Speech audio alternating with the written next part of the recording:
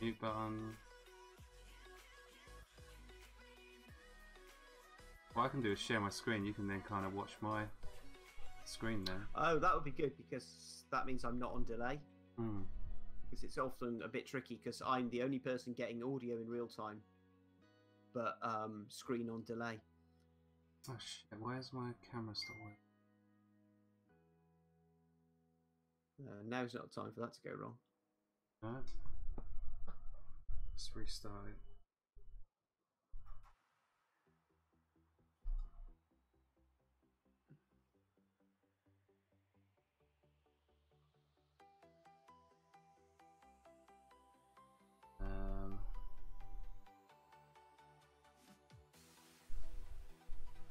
Come on, camera, you can do it. Which camera's not working? The main cam. Hmm. Let everyone know that I'm having a Yeah, I will do.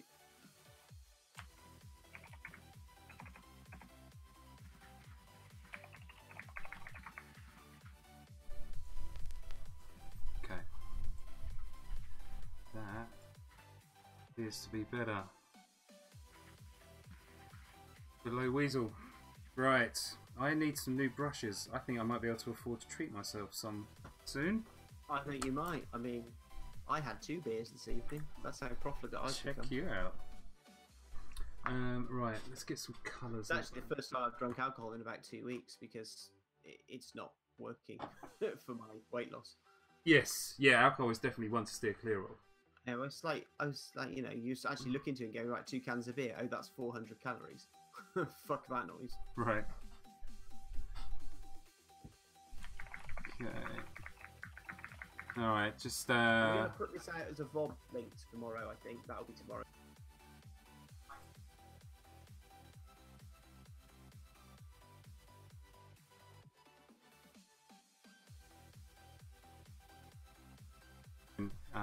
Okay. And transition across. Hello everybody, I just realised that we were completely streaming our behind the curtains chatting about random stuff. That's hilarious. That was an accidentally on purpose audio test to make sure that it wasn't at all. I hope we weren't saying anything that we shouldn't have been saying. We don't say things that we shouldn't be saying, do we, Russ? Constantly, but not this evening, so that's promising. Not this evening. So, I've been painting already. Can you tell? What you can't tell is what I've been painting from that. But seriously, Matt, twice in one day, right? Oh God! Yeah, your thumb officially represents a major spoiler that nobody would ever be able to work out what they were looking at. Boom! There you go. I think people can work it out from that what it might have been, No. but I am saying nothing. You will never drag it out of me.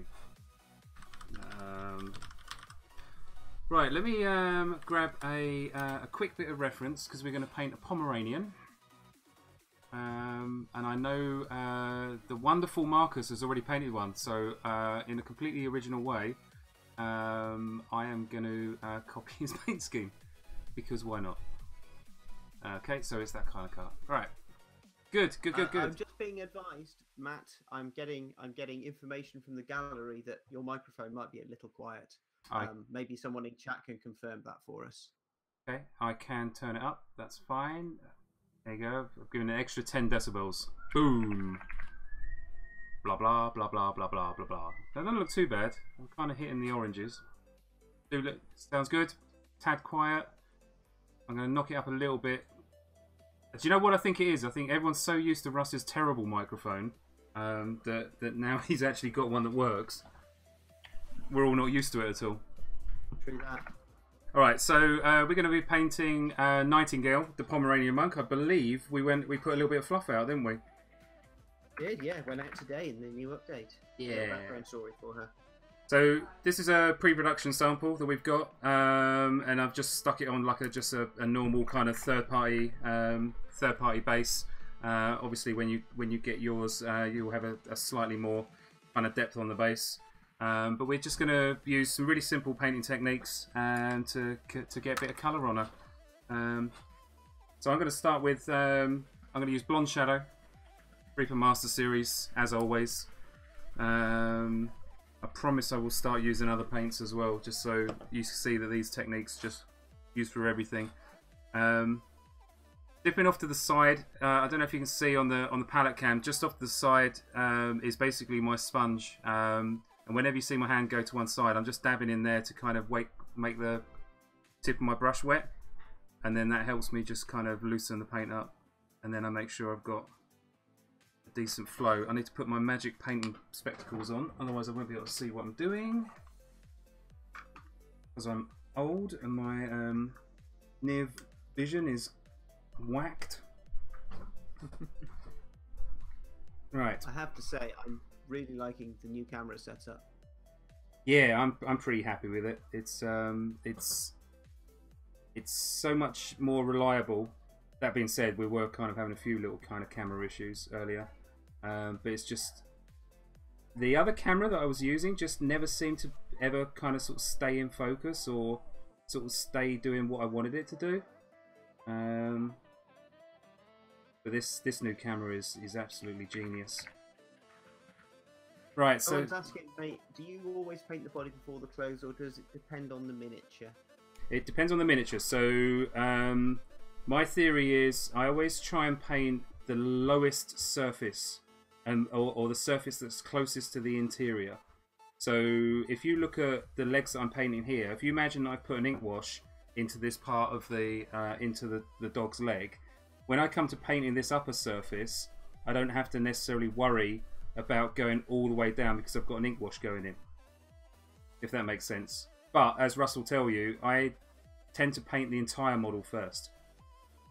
Yes, this is where we differ. I'm very much a proponent and a fan of painting one particular part of the model to completion and moving on, which is probably both slow and laborious. It's just what works for me. But if you want quick and effective methodology, watch Matt, because he is the master at this stuff. So I'm using quite a shanky old brush. I do need a new brush. This one is not working anymore. It's not the best. Is that Broken Toad? It is, yeah. Looks like it from the colour. Yo, Chris, hook me up with some brushes, mate. I would order some, I'm just too lazy. Buy all of your brushes at brokentoad.co.uk. That's our 10,000 earned.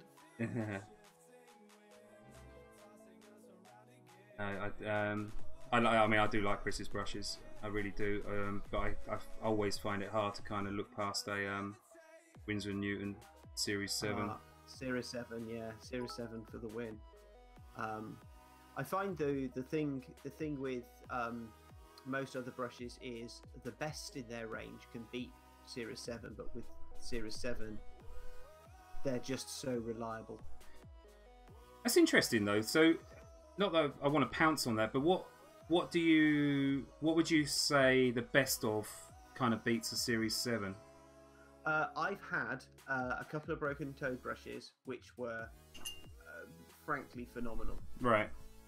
But they were standout from the crowd quality, whereas I feel with my Series 7 brushes, they are mostly, in fact pretty much 100% reliable. I know every time I open it what I'm getting out of that packet.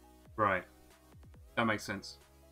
Could the camera zoom in a little more on the Mini? It's a little hard to see on smaller screens. It's tricky to move the camera too much, but what we'll do is we'll repeatedly bring the model closer to the camera at key stages in the process to talk through what we're seeing. Yeah, the issue that I've got is there's a fixed focal length on this, so if I come too close it will start going out of focus.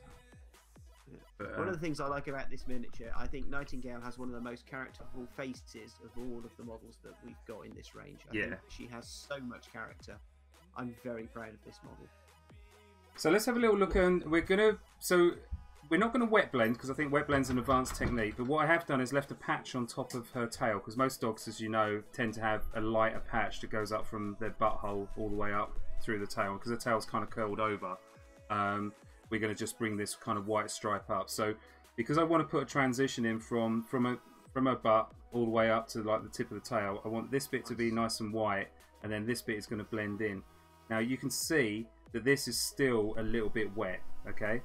So this is important. So this paint is still a little bit wet. I've just dabbed it with a little bit of water, and now I'm going to grab a little bit of white paint, or this is like off-white, it's like an ivory colour, And then just while it's wet, I'm just going to put the brush into it, right?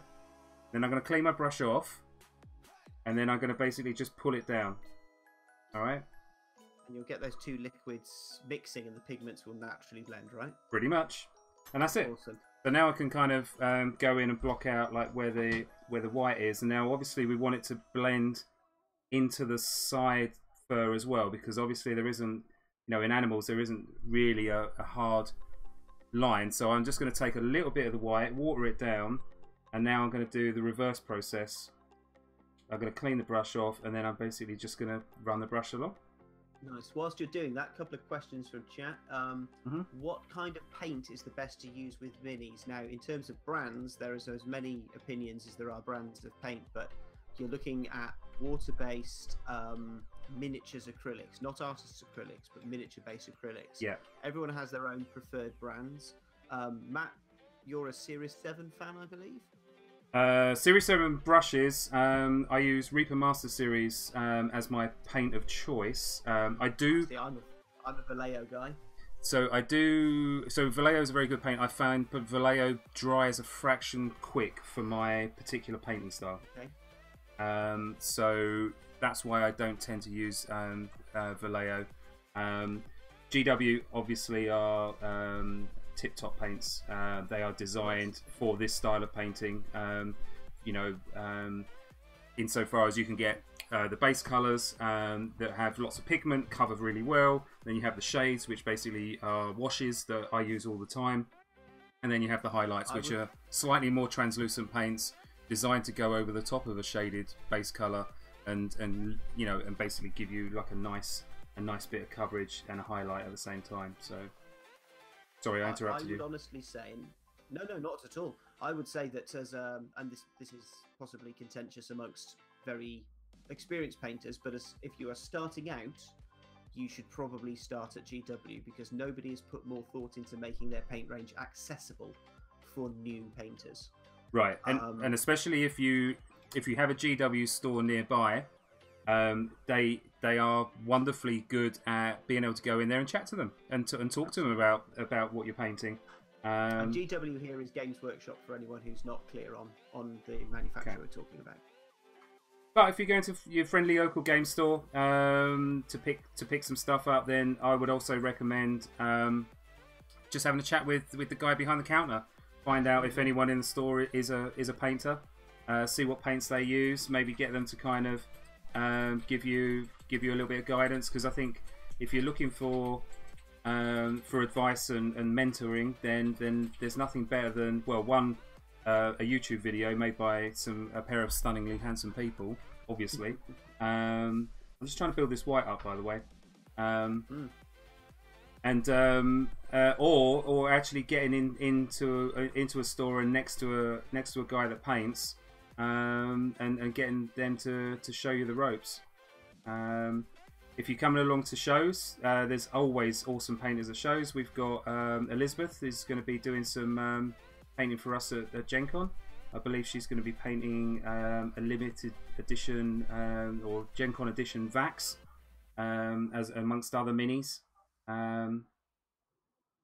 So yeah, lots going on. Right. So yes, some other things that have come up in chat just quickly. When will the dogs ship? Well, we've put next May on shipping. Yeah. Obviously, we would be delighted if they shipped earlier, but that is our realistic shipping window. So that's the date that we're working to. Yeah.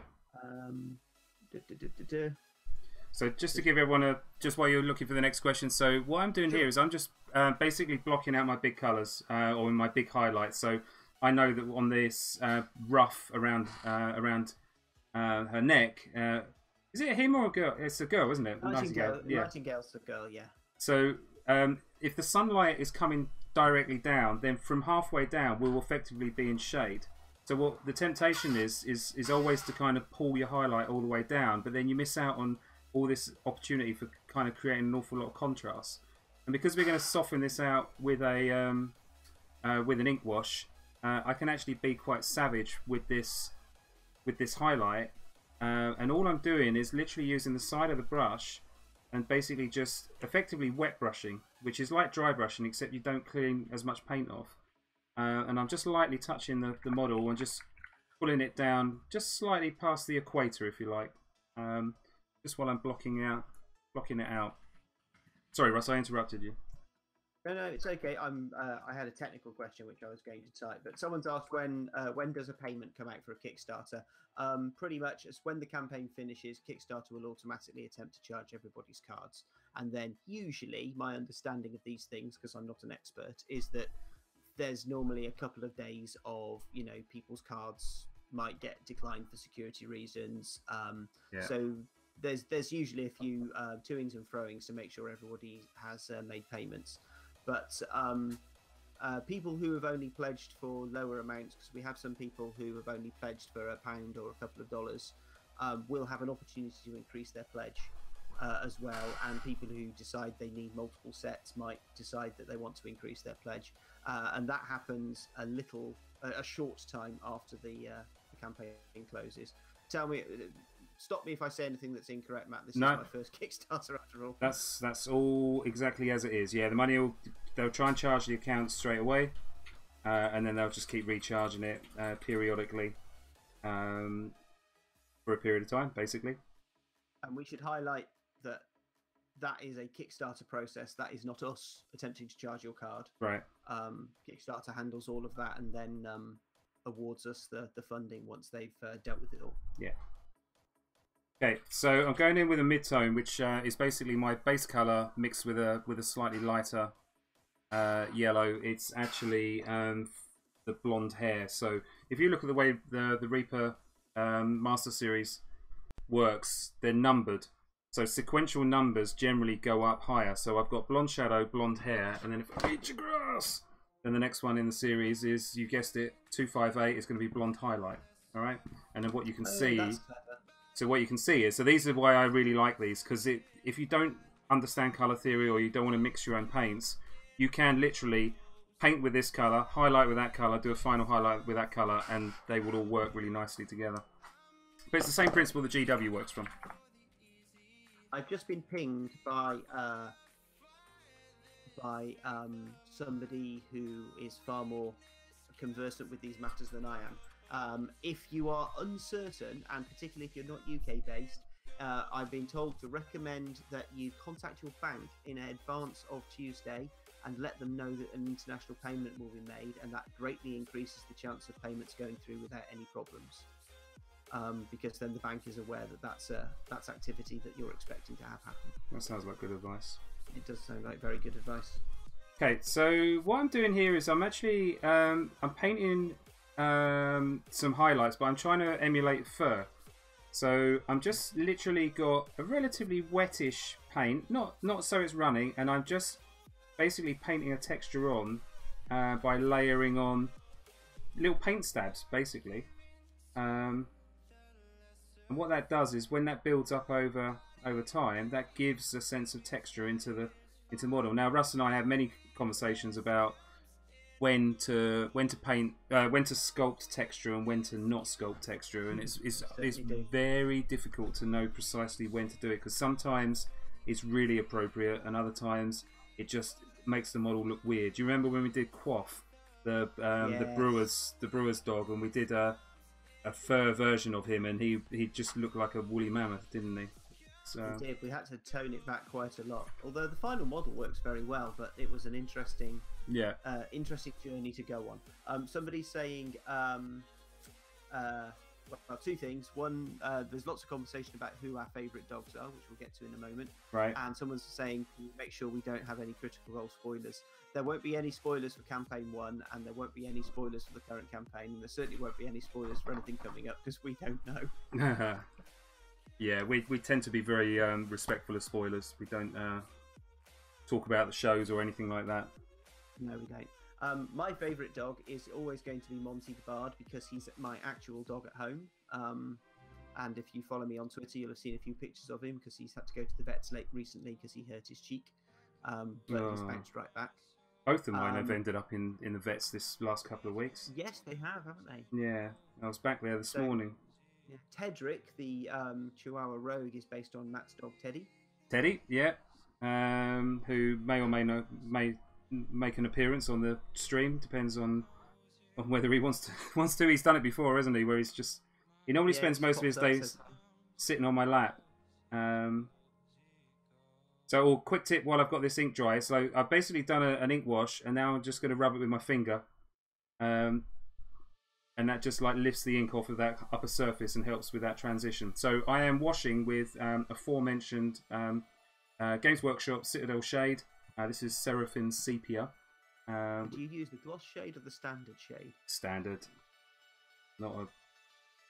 Do they do a gloss version? They do gloss versions. I think specifically they're for using on metals, but I've heard some people say that their smoothness of colour is better. Interesting. I suppose if you're going to paint with a, or you're going to spray with a matte varnish afterwards, then why not? Have we had any more sessions of our D&D campaign? We have. We played. When did we play last? We played quite recently, didn't we? In a session where you were able to be there, even though you live many hours away from me, and one of the players who lives just down the road wasn't able to be there. Strangely. Yes, that was quite good actually. I think I slightly worried a few people when Winter kind of showed a little bit of his mean side, didn't he? Yes. We had a bit of an interrogation going on, and yes, Clothing had to leave the room. He made a solemn promise to the prisoner that whilst he was there, no harm would come, and then promptly left. And then promptly walked out of the room. Yeah, well, basically, this guy had been up to really no good whatsoever. He's a very bad man. Yeah. He basically killed his best friend in order to steal his wife, and then the daughter in the relationship was proving to be an inconvenience. So he basically drugged her to make her look like she's got an illness, and then took her out into the woods to die. So we basically discovered all of this and decided to have a bit of an interrogation to make sure that we got all our facts right. Yeah, she'd been rescued by lizard men, so this was one of those situations where the monsters were actually the heroes here, and the humans were the monsters all along. Someone's asking, what is an ink wash? Matt, do you want to just break down the process of ink? I do. I'm slightly worried that the camera's kind of locked up. Yes, yeah, I'm getting a freeze as well. Alright, let me just reboot the camera. Sorry guys, I think it might be the heat, yeah. Just, let's have a look here. Is it worth it whilst you're doing that, I'll just go through a couple of questions. Is it worth to invest in Citadel paints? If so, what sets would you suggest for a starter? I think if you're getting started, then the Citadel range from Games Workshop is certainly the most accessible. As you develop, you'll find there are paints that probably better suit your style, but as a starting point, definitely invest in a starter.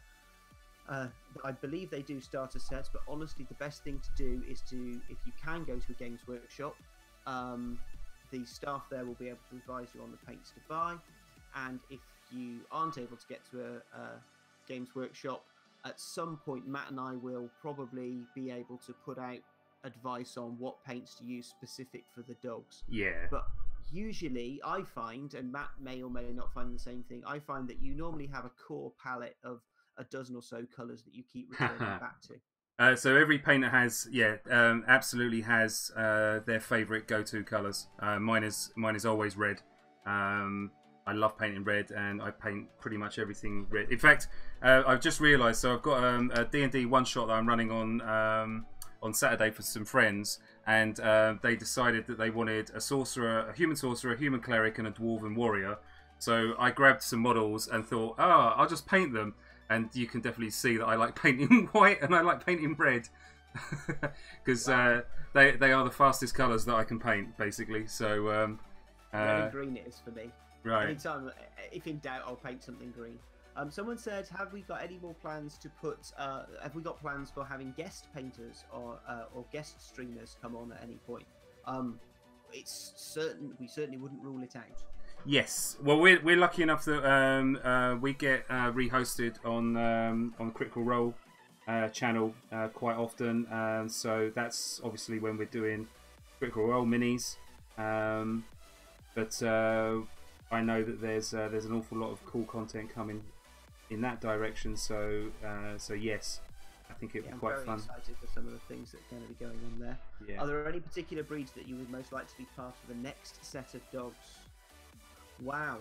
So the big gap for me personally is we have nothing from the Bull Terrier breeds. As a child, I had a Staffordshire Bull Terrier, Right. and our artist April is a huge fan of the American Pit Bull. So I think it's likely that we will see a Bull Terrier. I think H should be happy if we did a Staffy as well, wouldn't he? 3D print technician is a huge Bull Terrier fan as well. In fact, we don't actually have any terrier breeds of any kind, which is a really strange oversight. I quite like a Beagle. Well, we've got our Beagle Barbarian. Oh. But I'd like a Basset as well. I guess, yeah. I think that's probably what I meant in my head, like, or what I pictured in my head. When I briefed April to do a Beagle, I meant Basset. And I didn't have the heart to change it when she'd done all of this amazing artwork. Well, we are terribly English. We are polite. We are terribly English. The stream keeps freezing. Okay, so if you're having technical problems watching the stream, then we'll be making the video on demand available tomorrow in an update, so you can pick it up directly from the Kickstarter page. Yeah, I do look up periodically to make sure the camera's not frozen. I just think it's kind of hot in here. Yeah, it is incredibly hot here in the UK, like it is most places in the world, but we're not used to this. We don't have aircon, we have windows, and they're not really working terribly. Well, they're no good when the outside is as hot as Hades. No. Right, so someone was asking about a wash. So a wash is basically a specially formulated mixture of paint that is designed to run into the recesses. So what we're looking to do whenever we're painting a miniature is create contrast, and the easiest contrast to imagine is the contrast between light and dark. So where there is a shadow on the model, you want it to be dark, and when there is a highlight or an upper surface on the model, you want it to be as light as possible, right? And this is what makes the model kind of pop. There's other contrasts that we can mess about with in terms of color. So if we look on the palette over here, the darkest color that I use is for my base color.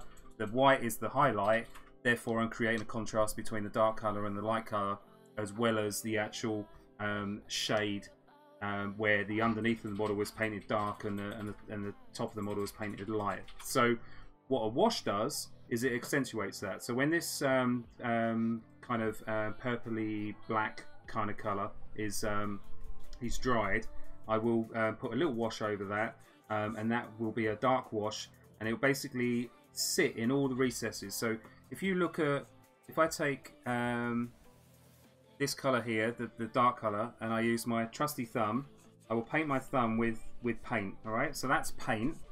And then if I take a wash, and I want my black wash here, so I'll take a black wash, and I'll paint this exact same kind of straight out of the pot. You will actually see how much more see-through it is. Yeah, is that coming through? Yeah, that's pretty clear. So it's like it's a bit like it's like a watery, oily kind of substance that kind of, and you can see as I run it up my thumb, it actually just runs down my thumb and pools at the bottom, and that's what it's doing in all the recesses on the model. Is it's basically just pooling in the recesses. So these are fundamental to my painting technique. I don't know if I could paint as quickly without these washes. So right. So just while that's drying off, and I'm going to put that wash on, I'm going to go back in. So the base colour has had a sepia wash over the top of it, and you can see the results of that. It's basically helped to smooth out the transitions. It's also helped to kind of highlight, especially around in his face. You can see where it's all settled in his little face. So I'm just going to go back in with my mid-tone, and I'm just going to basically get the paint. And what I'm looking at here when I'm messing about on the palette is making sure it's the right consistency, and this is the hardest thing about painting when it's hot, is the consistency of paint changes so quickly. So what I'm looking for is a fairly runny consistency, but not so runny that it's just going to flood all over the model. Now what I'm going to do is I'm going to look to kind of hit these upper surfaces. So top of his head is going to be a surface, so I'm just going to get the top of that, and I'm going to kind of come down just inside the ears there, and then around the side of his face, across the top of his cheeks, around the side of his nose. There are some temperatures being posted in chat that make us sound like the right pair of moaning myrtles. Oh really? Yeah, 41, 42. Of course, we have no aircon though. You know, whatever it is, that's what we're living with. But yes. Are you sure that's not Fahrenheit that they're posting? Oh, Ruth Goblin says, I found your Kickstarter through an email I got from the Critical Role Kickstarter. I honestly don't know who you are, so could you plug your social medias and streaming platforms? Yes. So to give you the context, I'm Russ. I'm the sculptor for the Dogs project, and I'm also the lead sculptor at Steamforged Games. And I sculpted all of the Mighty Nine, and I sculpted about half-ish of Vox Machina. And you can find me on Twitter at Russ Charles.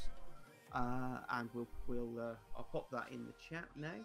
Nice. And Matt, who you're talking, who is your painting. Hello. So,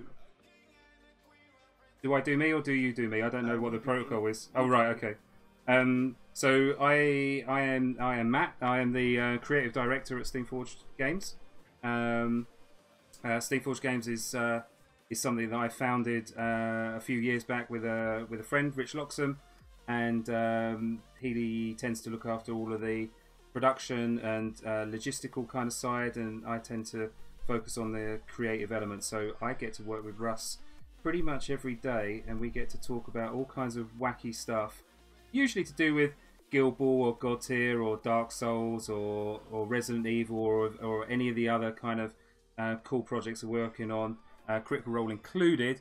But one of the things that we particularly enjoy doing is pontificating about D&D stuff, and certainly when we started talking about Doggies, we started getting terribly excited about it. So I'm on Twitter less frequently than Russ, but you can find me at C4RP3R. It's in the chat. Thank you. That was back when it was elite to kind of have all that kind of shenanigans going on in your username. That's probably the best place to find me. I'm slightly unprolific when it comes to Twitter. Someone says, "What do you do?" It's a popular question. What happens if you make a mistake when you're painting a miniature? So if you're quick, right? So let's make a mistake, right? So I'm painting this thing, and I go, "Oh God!" Right? I've made a mistake. So I quickly clean my brush off, and then I basically try and get as much off as I can, right, with the brush. It dries. It always leaves a little ring mark, and then I can just basically rub that, all right, like that, and it's gone. Just move swiftly. And one of the great things about working with miniature acrylics is their opacity is pretty good. So yeah, it can be unfortunate, but you can paint over mistakes. It's very rare that a miniature is completely irretrievable. Yeah, it happens. It happens to everyone. You will constantly kind of accidentally slip in. Experience will tell you whether you can fix it or not. Sometimes you look at it and you go, "Do you know what? I'm going to make more of a mess trying to fix that than I am actually just take your punishment sometimes and just say, right, I've got to let that dry and then I'm going to just repaint it." So it's a dark color and it's contrasting. Don't be afraid to paint over it with some watered down white and then go back in with your main color. Yeah. Which again, it's slightly laborious, but it's better than stripping the whole model and starting again. Yeah.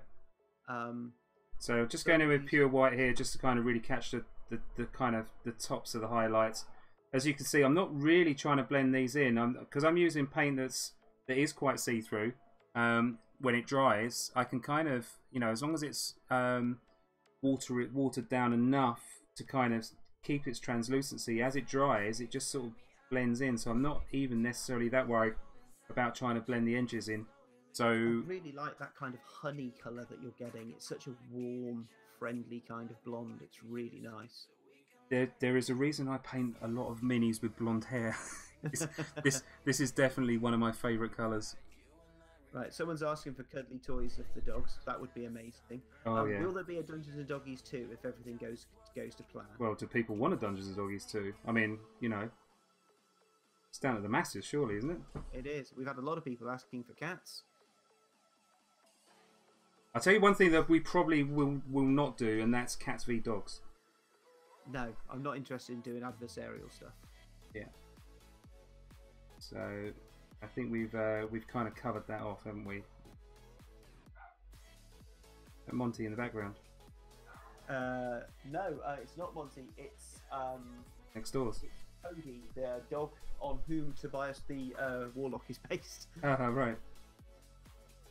Yes, everyone's saying yes to dogs and yes to plushies and yes to cats. So we're just going to have to do everything. Yeah, There's I think there's no two ways about it. Well, you know, everyone's got a kind of cross to bear, I suppose.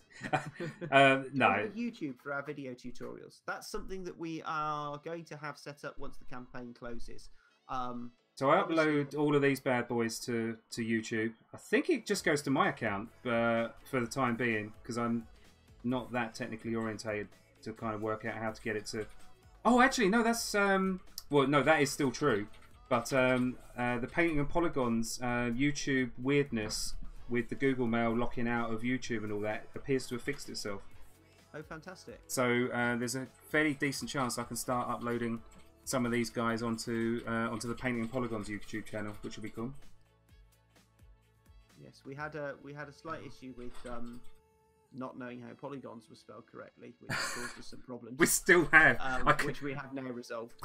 Well, I haven't managed to fix the Twitch channel yet, because Twitch is still being a bit of a douche about it. It's kind of Painting and Polygons spelled correctly is gone. Right, but I can't now take the name for this, so I'm going to have to write back to them. So just before we dive in, so I'm going to do a wash. So this is Citadel Shade, Nuln Oil, and basically this is quite a strong shade. So what I'm going to do is I'm going to use Neat Shade underneath, all right? Because I don't mind the underneath of the dog being very, very dark. Okay, do you remember what we were talking about in terms of contrast? From light to dark. And then what I'm going to do is I'm going to dip my brush into my water so it's clean and carrying a little bit of water, and then I'm going to use that brush to load with some wash, and that just makes this wash a little bit thinner so it's not quite as overpowering. And what I'm doing is I'm just pushing this into the recesses. I'm being careful not to kind of go over anywhere that we've been before, so I don't really want to paint the legs all over again. You can see how it just sort of how it just floods into the that's lovely. Yeah. So a couple of things that we're getting out of the chat. Are we going to do more ZBrush and sculpting videos? We absolutely are. They were put on hiatus because between Critical Role and Dogs, it just consumed so much of our time to get everything ready for this project. Post Gen Con, yeah. We will be doing some more sculpting videos, and it's very likely that Dogs content and Cats content will form at least partially the basis of the content that we do. So just as Matt's teaching about painting techniques, I'm going to be talking through the process of sculpting. You'll be able to see what goes into making a miniature. Awesome. People would like to subscribe to YouTube channel. Fantastic. Is Steamforged Games still based in Stockport? No, I believe Steamforged Games has moved to a lovely building in Manchester now. Yeah, Trafford. It's right next to the Trafford Centre. It is, yes. You probably hear the football on a weekend. Yeah. Any thoughts about doing a contest or something to make or paint a fan's dog? It was on the list of things that we would have liked to do. However, there are certain rules that you have to abide by to keep your Kickstarter on the straight and narrow, and you're not allowed by the rules of Kickstarter run contests, because it's seen as a slightly underhanded way to encourage people to back a project that they might not believe in. Yeah. So post Kickstarter, well, we had an idea, didn't we? Yeah, we had. By the way, so this is Games Workshop. This is a base color Retributor armor. This is one of the best golds that you can possibly get on the market right now. Amazing stuff. But yes, after the campaign's over, it's one of many things we'd like to do. Yeah, but we were actually looking potentially at the Patreon platform as a way of providing kind of a higher quality content for people. And one idea that we did bandy about was being able to kind of work more closely with the Patreon community. But we don't know. We certainly don't want to paywall anyone out of things. But what we want to do is be able to kind of get to a point where we're kind of able to make this as higher quality as we can, and that means lots of lovely cameras and lighting and all that kind of jazz. Okay, a couple of questions. Any way to get the dogs painted so that you don't mess them up? Well, we won't be painting everyone's dogs, not with 10,000 backers. But our advice is always, if you're not a painter and you don't have the inclination, time, or resources to become one, there is usually a very deserving person in your locality who will paint your miniatures and deserves paying for their skills. I would encourage people to find their local commission painter. I've commission painted in the past. I'm sure Matt has as well, and there are some great guys and gals out there doing that sort of work. It's definitely something you can find locally in your local game store, or indeed there is always online, and you don't even need to be kind of located near them anymore. You can just send them your minis and they'll send them back to you. Quick one, not strictly related to Doggos, but from Flamage. Would the Yasha bust take a primer? So the thing with the Yasha bust to bear in mind is that, much like the collector's trophies that Steamforge manufacture for Guild Ball, that model has gone through a process of being antiqued by hand and satinized and hand polished. Now, you could prime that and paint it if you wanted to. I think it would probably work very well because the detail definition is very good, but you've got to remember that the polishing process will have removed some of the crispness of the edges of the detail. That's just a natural part of the process of creating the results that we've got on those pieces. So yes, I think you could paint them, but I think you would probably be handling it slightly differently to how you'd handle a normal miniature. Yeah, I mean, technically the paint will hold on the finish. It will. Yeah. Kind of wish I painted this necklace before I kind of did the ink wash. Yes, it would take ink. Those metal colours take ink washes beautifully. Yeah. So I'm gonna have to kind of re-ink over the top. Thank you to Foxhawks X in the chat for helping people out there with the painting starting sets. Vallejo do a starter set that is very good. I believe that I'm a big Vallejo painter. Most of my paints are Vallejo. Games Workshop starter we've already mentioned. I know that Scale 75 do starter sets, but those paints are a little bit more of a... if you're new to painting, as much as I don't want to ever say don't buy something, do not buy Scale 75 if you're new to painting. It will put you off for life. They are phenomenal paints, but you have to work so very hard to make them work properly. Yes, it's the difference between owning a push bike and owning a performance motorcycle. You know, one's easier than the other. Yeah. I love that gold going into that. It's such a great gold. I mean, you know, This is where Games Workshop really are peerless. Their metal quality on their metallic paints is superb. Yeah. I'm going to kind of get this underneath a little bit lighter. Would it be possible to get an additional dog mini in the Pledge Master? So the reason that there have been no stretch goals or add-ons is quite simply that when we started out, this is our first Kickstarter as an independent prospect, and the most important thing for us was twofold. It was delivery, making sure we had a project we could deliver, and accessibility. One of the things that the Critical Role project taught us was that the most important thing that we could do was offer a product that was as accessible to as many people as possible.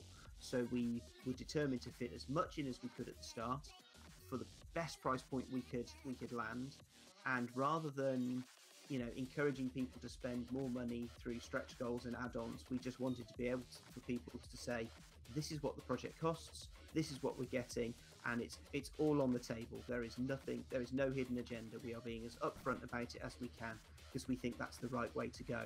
And the result of that is that there won't be in this project any additionals, because there is an upside to it though. There is an upside to it. Absolutely, there's an upside. The upside means that we can get onto Doggies 2 a lot quicker. Yes. It de-risks the project. It makes it much easier for us to make sure that we deliver this on time and to a good quality. And it means we can kind of dive straight onto the next project as soon as we know that everyone's happy with what we've done so far. I mean, there is a whole world of possibility that we want to explore with this. This is really just the start, and I think that you know, like people say, the best book that you ever write is the one that you finish. The best project that you'll ever back on Kickstarter is the one that actually gets delivered. And that is really where our determination lies with this. Oh, somebody's asked, will we post finished models of this when we're done with the paints that we used? I think you could do a little paint lineup next to the models. Yeah, we'll pop definitely. that out on Twitter. Definitely. And if we do an update over the next couple of days that involves a link to the stream, we'll also put some pictures up of the miniature with the paints on there as well for everyone who's interested. Yeah, no problem. I just need to remember which paints I've used. I think I've got all of them. Right, I'll just keep them off to one side and we'll do a quick line-up at the end. Right, so I'm just doing his little face, so just a little black nose, and I put a little dab of kind of grey just on the tip, and a little tongue. Again, I just went in with a red, and then I mixed a little bit of white, and I just kind of gave him just a little bit of a highlight on the tip of his tongue. I'm now going to go in and just line the eyes. Never use black and white to do eyes. Always use a dark brown and an off-white. Otherwise, ivory is best, isn't it? Yeah, otherwise it just makes them look really weird and starey. So I'm just going to come in and just line the eyes. I'm using quite a runny paint that I'm really carefully applying. And this is something that we can kind of go in and tidy up afterwards. But all I want to do is just make sure that the eyeball that Russ has sculpted into the model is basically lined with brown. So what I'm doing here on my thumb, this is why I end up with it, is as I pull it back, I'm twisting it, so I'm creating a point and I'm thinning the paint off of the brush. Alright, and I'm just making sure that I'm not going to flood the model. That's really going to give you a lot more control, isn't it? Yeah. Someone's asked if the one shot is designed to be played over a few sessions or a single night. Really, that's going to depend on your group. We've written it to be a substantial session's worth of material, so, you know, a 4 to 6 hour session. Yeah, I mean, what we'd quite like is we'd quite like the idea of people being able to pick this up at a con and play it at a con, because it seems like the kind of fun thing to kind of do. But you know, it'll be written in a way that's extensible as well. So. Absolutely, but again, anyone who's watched any episodes of Kickstarter, what am I saying? Anyone who's watched any episodes of Critical Role and knows what happens as soon as they arrive in a shop or a tavern. Well, we can't legislate for shopping trips. Yes, it's going to depend on your group and their own personal pace and rhythm as to whether or not it's 1 session, 2 sessions, or 3 sessions potentially. But it is designed to the point of it is it's designed to be a self-contained story, so you can drop it into a campaign world or you can use it as a one-off fun piece. Yeah. Okay, so I just went in with ivory just while you were chatting, and I literally just touched the top of the sphere that you put in for the eyeball. And where I've kind of lined it with brown, it now makes my eyes look like they're wonderfully done. I'm just chuckling at Trendane's comment about swords in outhouses. That's technically that's a season 1 spoiler, so we're not going to discuss that. Are we going to be at NCM London, Matt? Well, so here's the thing. Yes, I'm going to be at Spiel in Essen at some point in time over that weekend as well. So I'm living the international jet setter's life, but no, I'm absolutely going to be at Comic-Con. We should emphasise we don't have a stand. We are going as comics fans and nerds. Matt, myself, my wife Kate, who is the writer on the Dogs Project, is also going to be there. I'll probably bring Tom, I think. I was going to say probably a few more people as well.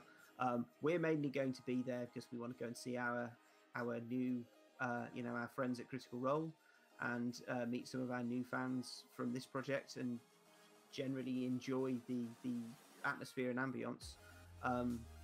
But we'll have to wear some sort of identifying feature so people can know who we are. Oh, dog t-shirts, bro. Let's do it. T-shirts. Yeah. I'm up for dog t-shirts. I am up for Dungeons and Doggies t-shirts, mate. That'd be awesome. We'll have to ask April if we're okay putting them on a t-shirt. Yes, bless her.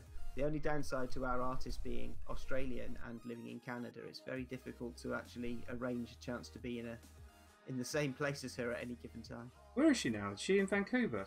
She's in Vancouver, yes. Right. I'm one place I don't really tend to get to too much with business. I believe she's going to PAX Unplugged, and I think, based on the success of this project, anything that we do in the future, might lead to her being able to be at some shows with us. That's cool. I think I'm going to PAX Unplugged. Oh, are you? Oh, that's amazing. That's really good news. We've got a stand. Yes, I believe that half the reason that she's going is that she's got some hookup being arranged by Steamforged Event Sky. Cool. As a favour. That's cool. Not on a Steamforged side of things, but because he knows events, he's helped to find accommodation and all the rest of it. Ah, cool. No, he's a lovely guy, Sean. Could a dog druid turn into a human? Could love it. Could a dog ranger have a human companion? Oh, okay, that's slightly weird. So all I'm doing here, guys, is basically just going in with a lighter colour. So the base colour, I went in and blocked out the surfaces, and now I'm going in with a lighter colour, which you can see over here on the palette is quite a bit lighter. But because it's quite a bit lighter, what I'm trying to do is just really do thin lines along the tops of these belts.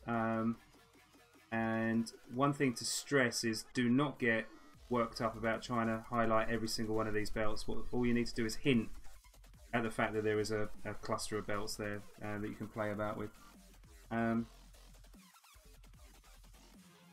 Cool. So that's looking real nice. It's getting there, isn't it? So I've just got a little ink wash to go on the gold. Let's do that now, and that can dry while I'm then sorting out a few little kind of accoutrements. So I'm going to use, what am I going to use for that? I'm going to use a flesh shade. So why am I using a flesh shade, Russ, to do gold?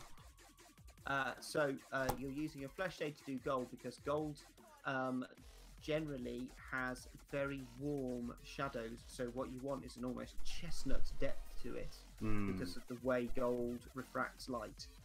It tends to hold back against its surface light in the red wavelength, which means that the shadows on gold tend to have a warm quality to them. Yeah, makes it. If you use a wash that has elements of red in it, then it gives your gold a massive amount of warmth and depth. And we absolutely want Nightingale to have lots of warmth and depth to kind of match the character of the doggy. Radicus is asking, after a wash, do you go back in with a mid-tone or do you work with the lighter highlighting tone? Mid-tone. Usually, like, the mid-tone is my base tone, so I'll go in with the base tone. If I want to accentuate the shadows, then I'll go in then with a dark tone, and then I will then highlight. There's a few people saying in chat they would love dog t-shirts and dog toys. I mean, we are cognizant of the fact that people would like merchandise, but we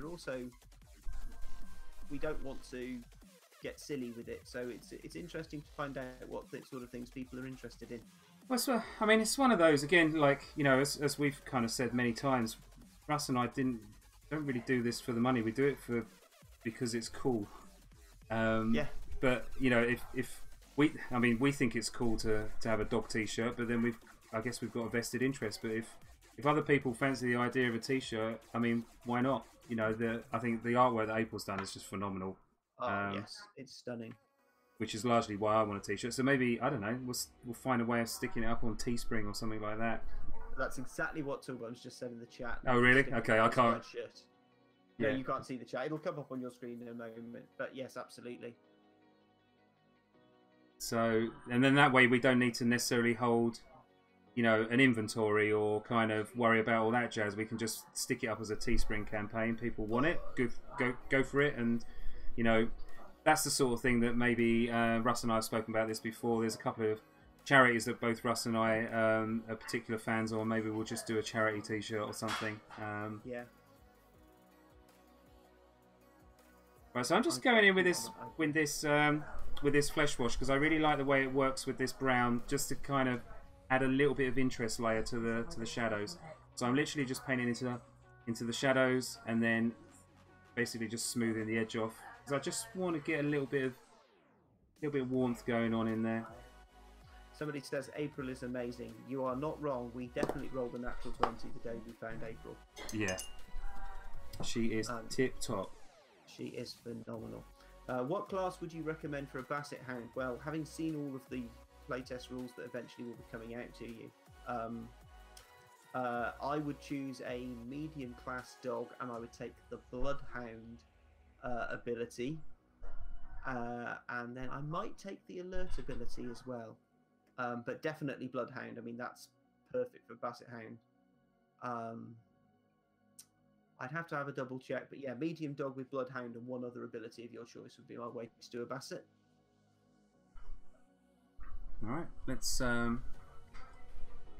grab a bit of this brown. And so one of the things to kind of look out for when I'm painting any minis, but like this one in particular, is I try and keep quite a limited palette. And by that I mean the amount of colours that I've actually put on the model are quite few. If you look at the palette over here, you've got the yellowy fur, you've got the blue tunic, and then you've got a few little kind of accent colours. But it doesn't look like a 1980s website. It's basically quite colour coordinated. If you actually looked at a colour wheel, you'd see that this is probably close to being in a triad. Well, interestingly, you've got a yellowy gold brown sitting next to a sort of teal grey, yeah. and orangey yellow teals work very well together. So you've almost got like a classic triad colour scheme. I think that the dog designs lend themselves very well to that limited palette because of the slightly simplified nature of the dog fur and their equipment. Yeah. Right. Someone said, curse Molly Mork's coat on that one. Too soon, man. Too soon. Oof. Yeah, that. I don't know if I don't think I videoed that because I painted one for the samples that we were sending over to Critical Role to kind of see what they thought, and I didn't have the guts to paint that one on camera. Well, we were all set to paint another one, and then that that didn't have to happen in the end. Yeah. Am I right or wrong in saying that you wait until the end to the lightest tone of the triad colours you chose, or have you been using it? So do you find at the end of the process you go through with the lightest colours and just start sort of spot pop everything? Yes. Yeah. That's the last thing that we do is basically make sure we've got getting pop on everything. You can see here I've made a little mistake where I've got like a little bit of red, so I'm just going to cover it up with a little bit of a white highlight. But yeah, I once I've kind of got the model roughly where I want it to be, then I'll go back through and just make sure that the key areas are kind of really coming out at you. Someone said hope Critical Role would do a dogs one shot. That would be amazing. That would be amazing. Have we asked them? Have they talked to us about it? Have we talked to them about it? Come on, let's make this happen. What do we have to do? I don't know. We know people, surely. We know people. We'll see what we'll see. We'll see. Yeah, I would say the odds of it are greater than 0. That's cool. But I know that April, being the huge Critical Role fan that she is, has already talked about she wants to draw Dogs Machina and the Mighty Wine. Oh my god. Which would just be hilarious. That would be amazing. Yeah, so I'm just noodling a little bit, getting some details in. I'm largely just waiting for everything to kind of dry off. I'm going to go in. So one of the things that's interesting, talking about the washes, is you can see that the gold, whilst it looks quite rich and wonderful on screen, has lost a degree of its shine. So what this will be the very last step is I'm going to varnish this with matte varnish, and then I'm going to go in and put gold over the top, so that makes the gold kind of shiny again. But I can't do that until after I've done my matte varnish. It's interesting the different techniques people use to sort that situation out. Like I say, you can get a gloss finish wash for that. Yeah. And I know that some people will go in and use silver, like you and I would use white, to put spot highlights of shiny silver on the gold to look like reflective points. Have you ever got on with that? Because I've tried that a few times, and I've tried it. I find it looks very artificial, but I've seen people make it work very well, so I've come to the conclusion it's me that's at fault and not the technique. Yeah, I'm not sure I'm as keen on it, especially like, you know, when you look at like some of the GW studio jobs for the you know, like the Sigmarines and everything, because they're very gold orientated. I'm not sure I like gold going all the way up to silver. Kind of think if you're going to do that, why Why go gold in the first place?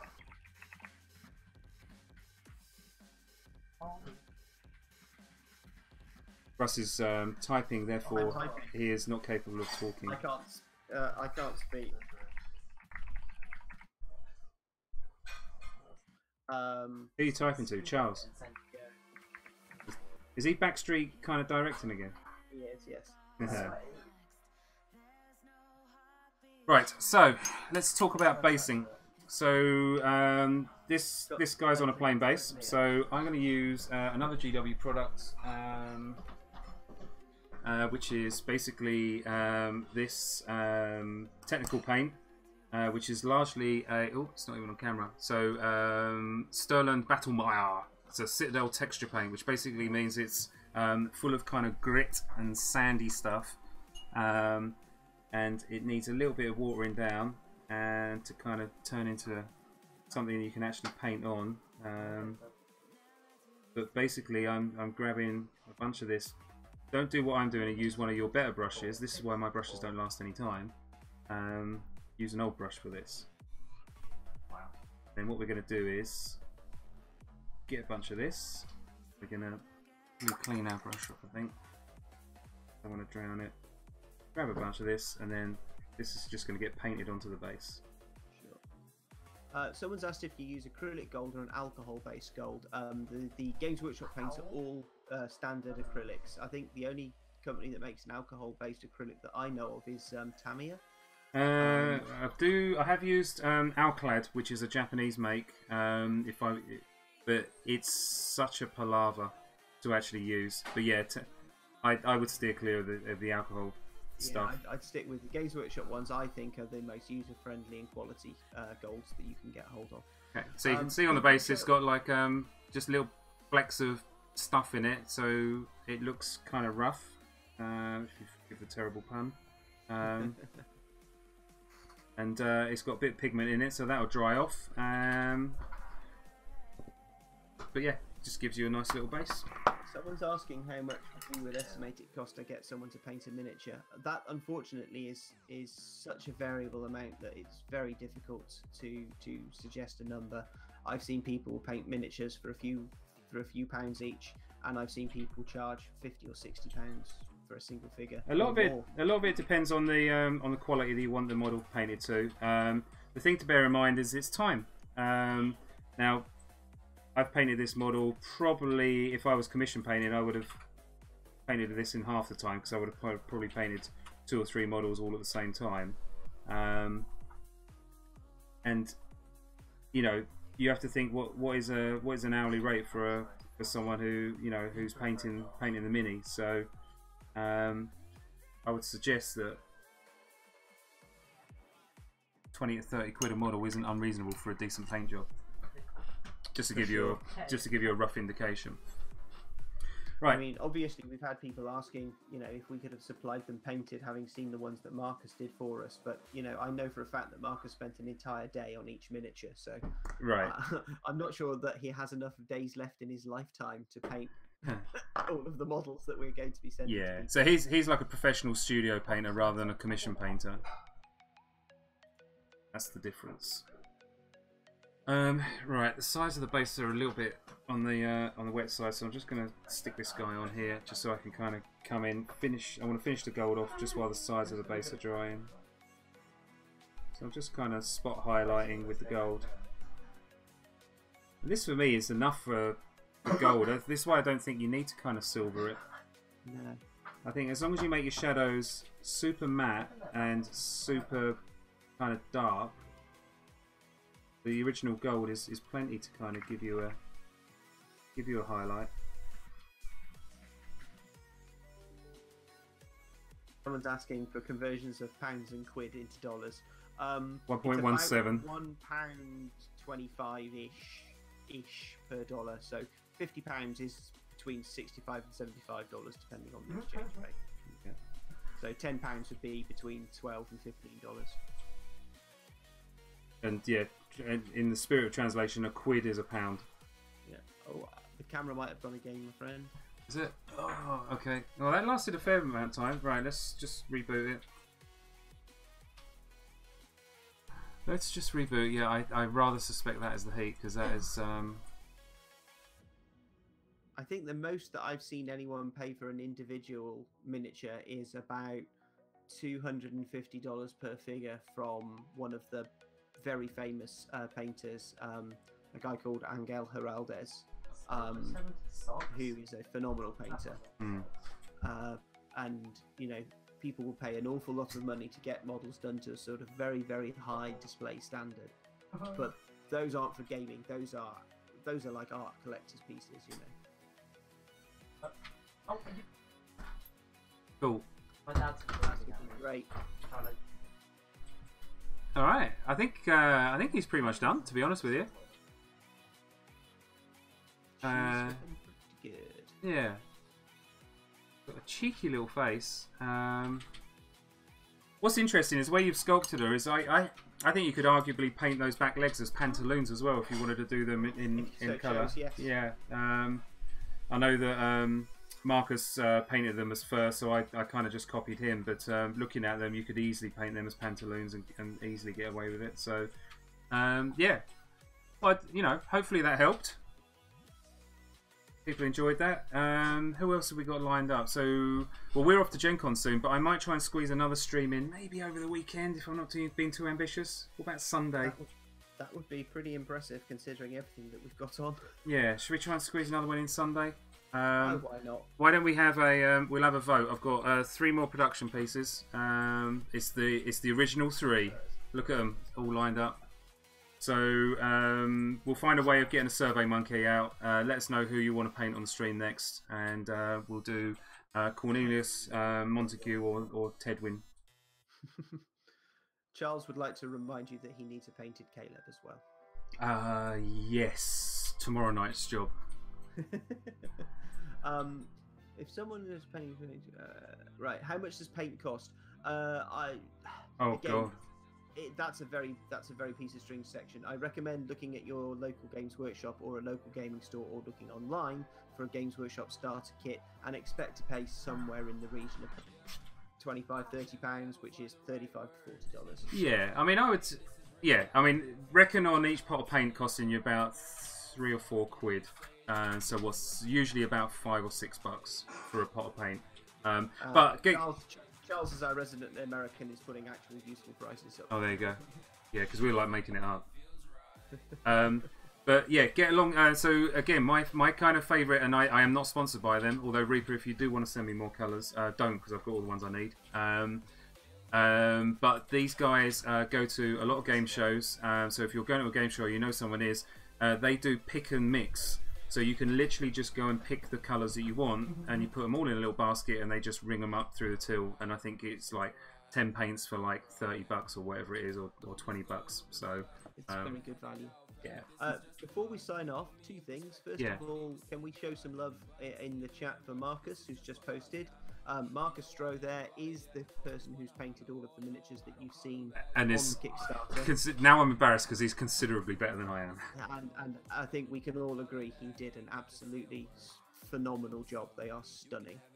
And the other thing I'd like to say is to everyone who's dropped by and everyone who's supported the campaign, thank you so much. It's been amazing, and it continues to be amazing. Yeah, you guys rock. So we can just continue to deliver the best project we possibly can for you all, because you all deserve it.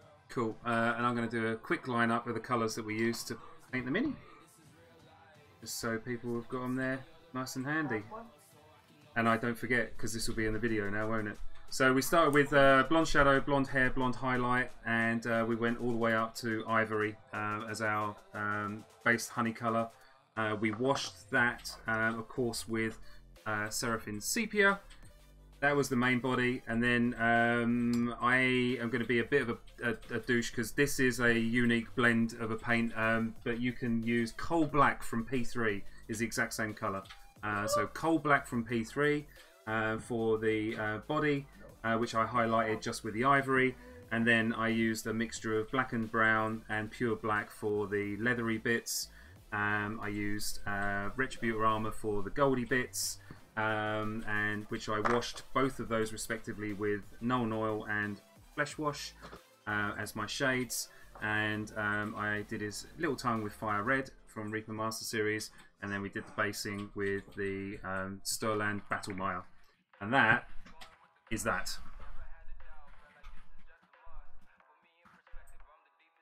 Amazing.